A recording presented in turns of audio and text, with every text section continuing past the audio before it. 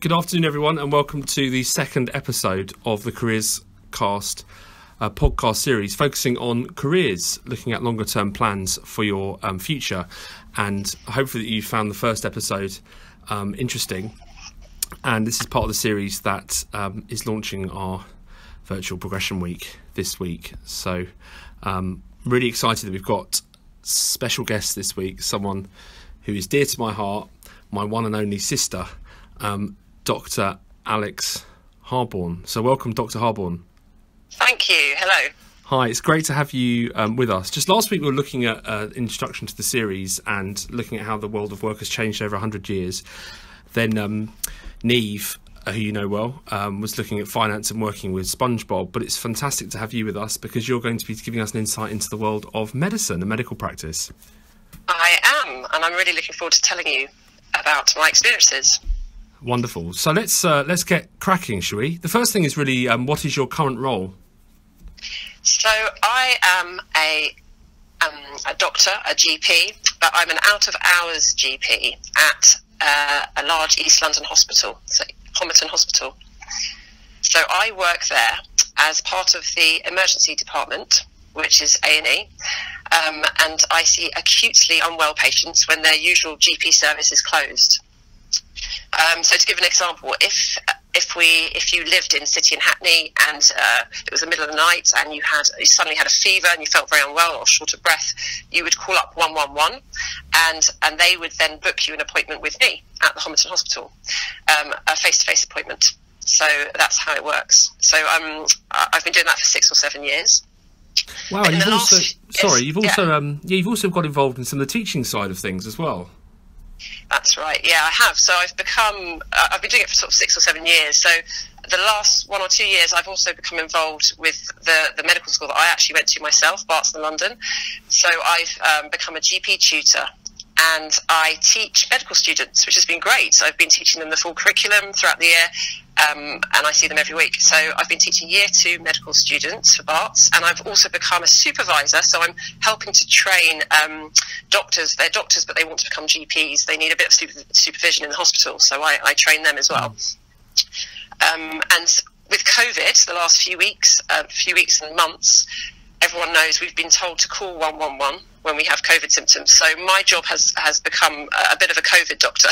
So I'm seeing all those face-to-face COVID patients, and I've taken on a few new roles in the last few weeks to help with the fight against COVID. So I've started working at a COVID-19 treatment centre in Hackney, so that we can keep these patients away from the normal GP practices. Oh, that's got a really glamorous title, hasn't it? Yeah, we call it a hot tub. And my kids keep saying, "You go to the hot tub, Mum?" I'm like, no, not the hot tub, the hot hub. Oh, it's the hot tub, right? So it's not like a spa. It's not for the spa for the virus. Yeah, these things have popped up all over the place. So I'm working there, and I'm trying to help out with the London Ambulance Service. I'm just starting a role in that service, helping with the central triage for all of North London, triaging 111 calls for them. Because they're so overwhelmed, obviously, because of the demand now.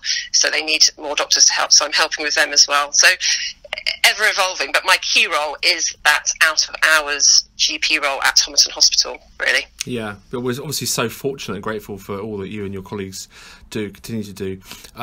Have you felt about the clap? It's still going strong every week. It seems to get Thursday 8 o'clock gets more and more vociferous. Have you been involved? The first week.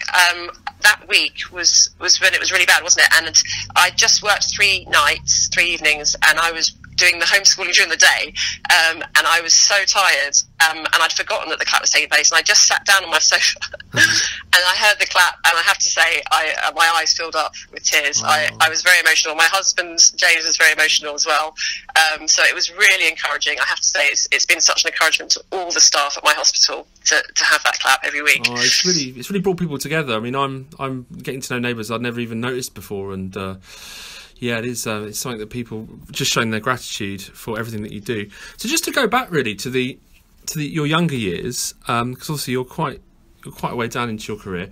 Did you always want to be a doctor? I didn't. No, I think I wanted to be an actress if I remember rightly. I think the school I chose to go to for secondary school, I've been told that loads of famous actors have gone there, and I thought that sounded quite good. I thought it seemed like a good life. So I sort of wanted to be an actress when I was around 11. And to be honest, it's a bit strange because I didn't really enjoy science at school. I thought science was quite boring. I was more into maths and English, and I think, I don't know if you remember, but I had a bonfire, and we had a bonfire in the garden. I finished the GCSEs, and I put all my science exercise books on top of the bonfire. Don't try this at home, kids. Don't try this at home. Yeah, no, don't try it at home. But I burnt them as a symbol of this past life of, gone. No more science for me. I was so happy. I was doing the subjects I loved for A-level. Yeah. And then 6 months later, I was like, actually, I want to be a doctor, so I'm going to have to change those A-levels and do science. Was there someone in particular who inspired you or influenced you to look at medicine? There was. So we didn't have anyone in our family who was a doctor, and I hadn't really had much experience of it. But we did have our dad had a friend called Mervyn who used to come for Sunday lunch sometimes, and he was a GP. It was just one day. I'd never thought about being a doctor, and one day he came for Sunday lunch, and when he left, Dad said to me, "Oh, Mervyn said that he watched the way you were talking at the table, and he just thought that you'd make a really good doctor." And it really shocked me. I thought, a doctor? Why on earth would I be a good doctor? But once that was put into my brain, I thought, a doctor? Yeah, actually, when I thought back about what I'd enjoyed in the years before, and I'd recognised that the thing I actually really enjoyed was this voluntary scheme that I'd been doing called Fun Movement, where I helped every week autistic children and other children with learning needs. I volunteered to help them learn to swim. I volunteered we just did sort of play groups with them, and I realised that was the thing that I enjoyed the most out of my whole week. Was helping people, was being with people and helping them. And I thought, actually, being a doctor, I suddenly felt, it was like my heart. I thought, yes, that's it. That would make me happy. I could help people, but also I think I could do the academics. I think I could do it. I really think I could do it. I think that's so important. Something that's come out of the episode so far is the value of volunteering and work experience and work placements, even in areas that you never thought you would ever be interested in. Actually going to experience a day or two or a week helping out is an amazing thing, and it really helps guide people in their future career.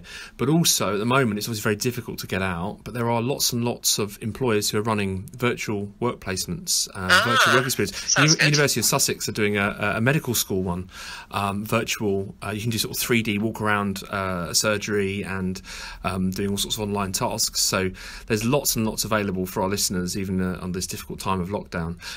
So you burnt your science books, you had that ritual bonfire, then you had a complete turnabout, and you decided under a seed that was planted by the idea from the family friend, and then you decided then for medical school. Was it always to be a GP or a doctor in general, or what was the plan?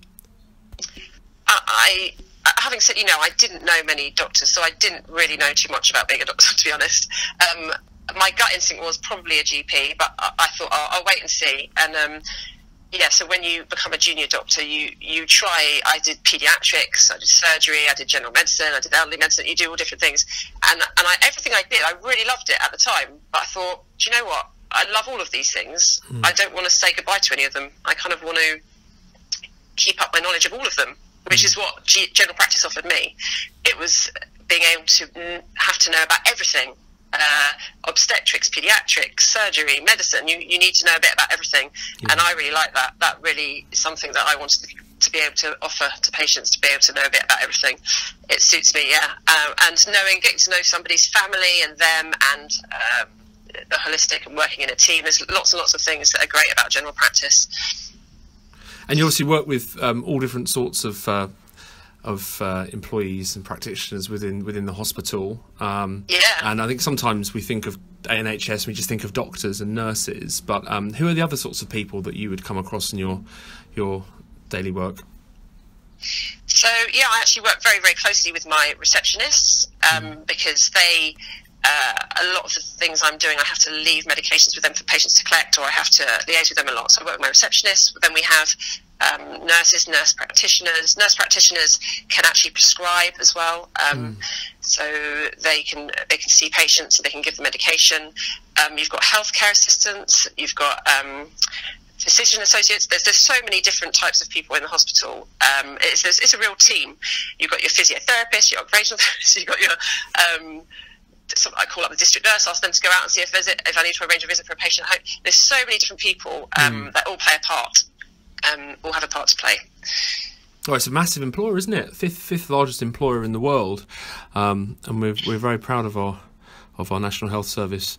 So, just moving on a little bit to, you've mentioned that you love the relationships, building up that relationships with patients, and also being a sort of general practitioner in all different sorts of areas.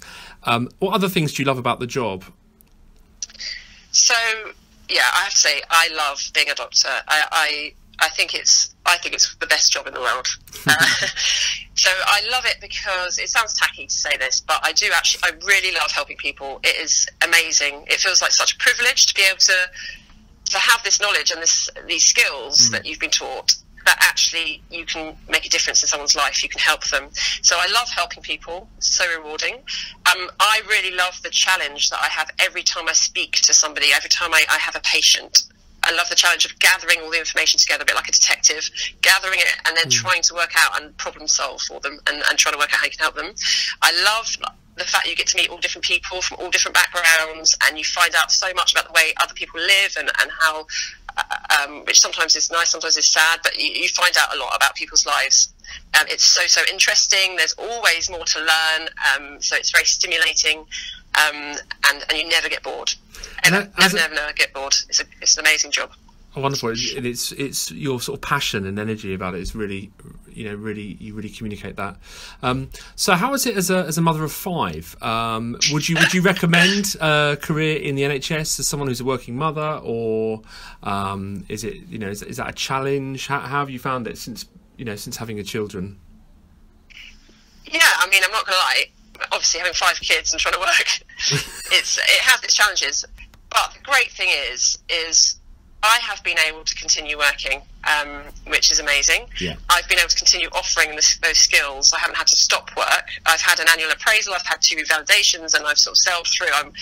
I'm still a good doctor, and I'm still able to carry on giving to society, even though I've got these children. Yeah. It's been incredible. It's been so flexible. So I thought at one stage, oh dear, I'm going to have to stop work here, but I'm just going to try and carry on. So that's when I sort of stepped away from the normal general practice and I moved into out of hours.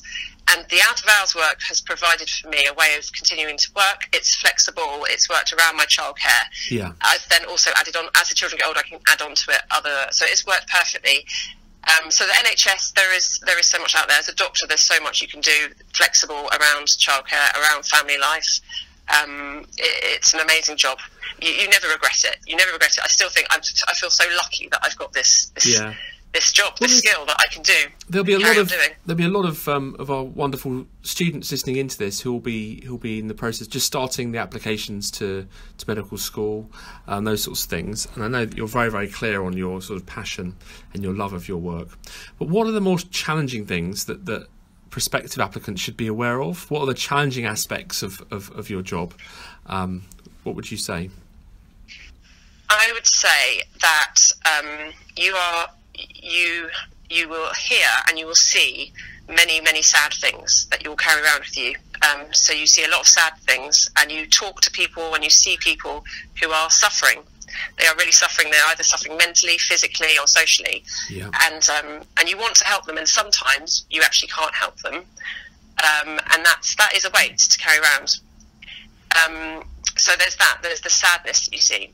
There's also there's a very, very big responsibility, because every patient you see is putting trust in you, and you are trying to help them, and you're giving them a solution and a treatment. Yeah. But you're always aware that you are human, and we as humans do make mistakes, and you know that if you make a mistake, it literally could be life or death. If you give the wrong amount of medication, or if you misdiagnose, if you miss a red flag, which means a miss of something that could say there's something very seriously wrong with somebody, there's always that, and there's a big responsibility there. So you see sad things, there's a big responsibility, and sometimes, I think doctors in the last few years have felt very overwhelmed with the amount they're being expected to do, and the supply, the people that are coming in, piling in, that they're trying to help, and they felt overwhelmed by it. But actually, I think these last few weeks, things have changed a bit because of the reorganisation of general practice and a lot more telephone consultations. But there's a lot of, it has felt to a lot of doctors, I think, sort of overwhelming in the last few years. Yeah, absolutely. What an important calling, what a vocation. Okay, just as we come towards the end of our time together this afternoon, what advice would you give any Year 12s who are looking to get into medicine? Anything practical or things they should be doing or thinking about, skills, any tips or applications, anything at all that you think might be useful? Well, I'm not sure if I'm going to answer your question fully, but I just wanted anyone that's thinking of applying to medical school to really look at their motivation for applying and to just check that, because I think, I'm not going to lie, okay, that it is hard and it takes a lot of dedication, determination to get through all the learning and the exams. But if you're in your heart, because it is a vocation, if your heart is in it, you will sail through, because you will be motivated, because you want to help people at the end of the day. That's your goal. If you're doing it, if you can recognise in yourself now that you might not be doing it for those right reasons, you might be doing it because you feel pressure to do it, or your family want you to do it, or you just think it's the right thing to do because you're good at science, then it's probably better to try a different career now and not to just go ahead with it, because, just be honest, and I've had, like, my husband, James, had this situation, and he started doing medicine and then realised it actually wasn't for him, and he's now really happy in a different career. So it does happen. Just do it for the right reason. And then I'd say to those people, if you're like me and you come from a family where there's no doctors, and you think, oh man, I'm just not good enough. I couldn't do it. It's too hard. I would encourage you and say, look, if it's in your heart, if your heart says this might be what you're meant to be as a doctor, then just put those concerns behind you and go for it. Because this is like you said, a vocation. It's a vocation, so it's in your heart. And if you've got that academic ability, you will make it. You will do it, and just keep your. I mean, it's really hard, all the exams, but if you just keep that end goal in sight of what you're going to be able to do at the end of all of this, what you're going to have for the rest of your life. You're going to be able to help people for the rest of your life. You're going to have this job for the rest of your life. So it's going to be a few years, which will be hard work, but for the rest of your life, you're going to be a doctor. I think that motivation, that end goal, which just keeps you being able to cope with it all.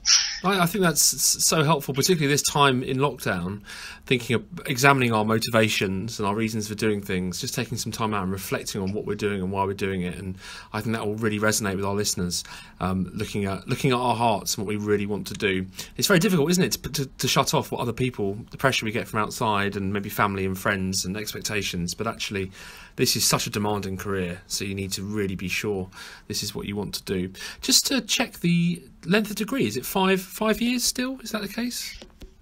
Yeah, I did 5 years, and but I believe if you've done a degree before, you can do a shorter version, maybe 4 years.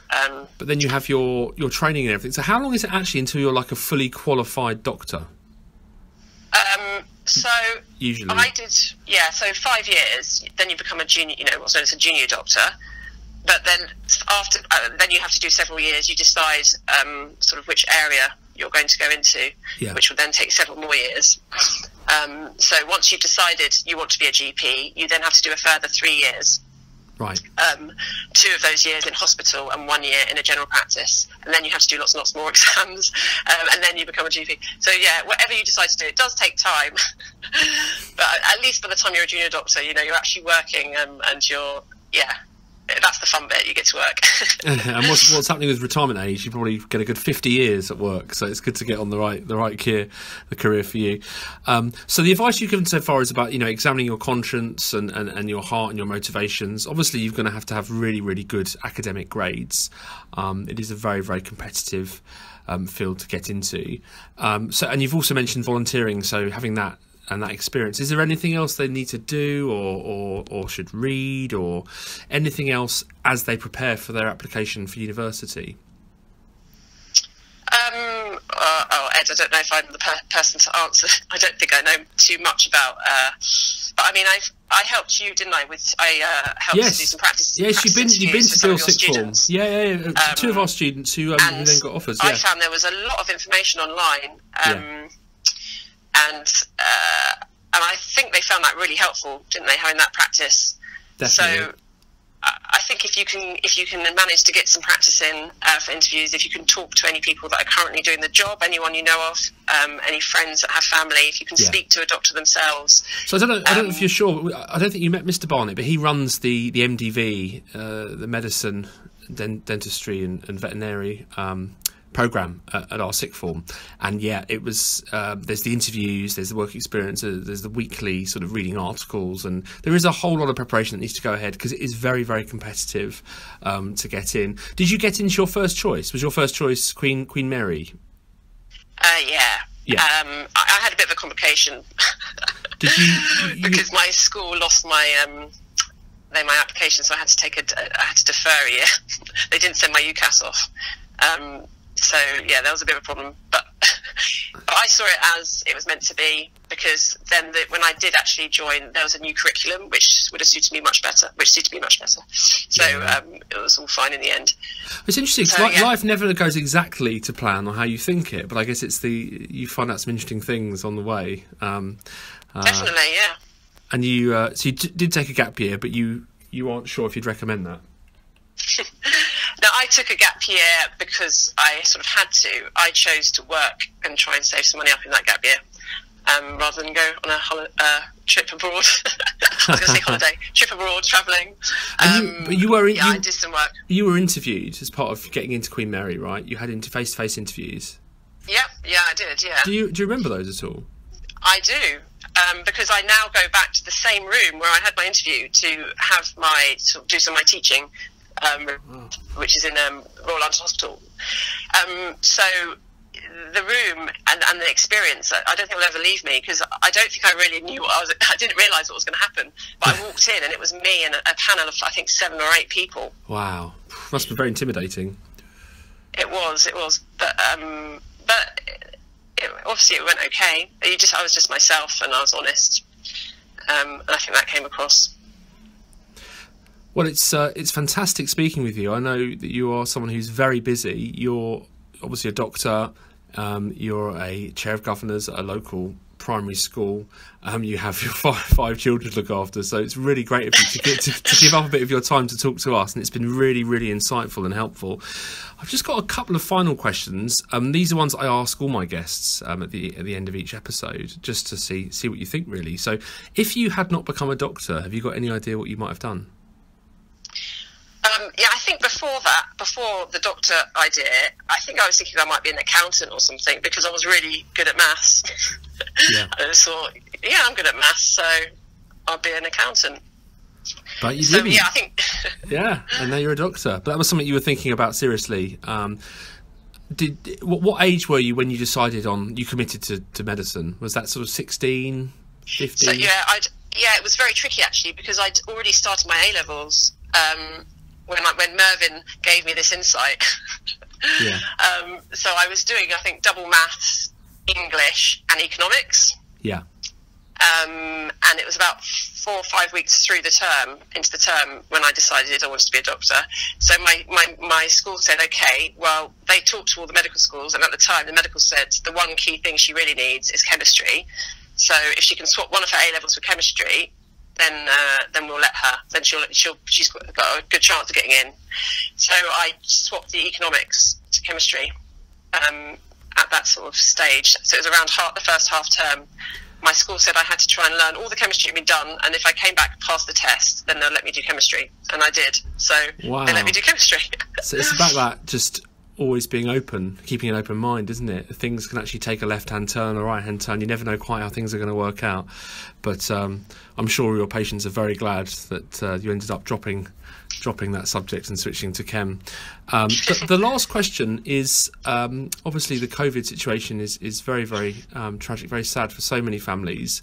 And lots and lots of suffering, and you've seen it on the front lines. But do you think longer term there's any way in which, as a society, there can be any benefits at all, any positive changes coming out the back of this terrible thing we're going through? I do. I've seen some really exciting changes happen. When this all started, I was like everyone else, and I was going to work scared. I was coming back from work sometimes in tears.